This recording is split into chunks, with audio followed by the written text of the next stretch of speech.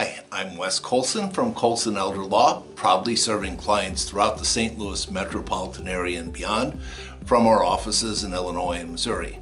I hope you enjoy the Elder Law Minute video that you're about to watch.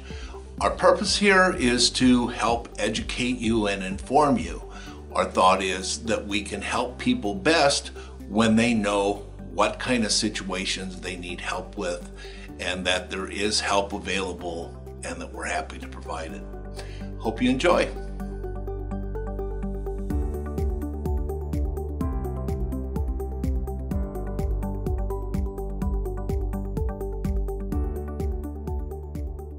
Hi, I'm Wes Coulson. I'm starting this with my mask on to give you a sense of comfort that if you need to come into the office, you will know that we are aware of and are taking all reasonable measures to protect you and us from coronavirus. So I'm going to take this off though so you can see my smiling face and hear me just a bit better for the video. This is one of our series of videos that I'm calling our Coronavirus Preparedness Series. And what I want to talk to you about today is just kind of walk you through the process of how we're going about doing estate planning for people during this time. I know that a lot of people are thinking, you know, I really do need this because I am concerned about the risk of contracting COVID-19, but you're also concerned about walking into a lawyer's office. So here's what we have in place. We start out the whole process with things that we can do with you by email or mail, getting you forms that we use to gather information. And when we get those back from you and we want to have a first meeting to talk about what we're helping you to accomplish and to get go over your choices that'll be reflected in the documents that we prepare.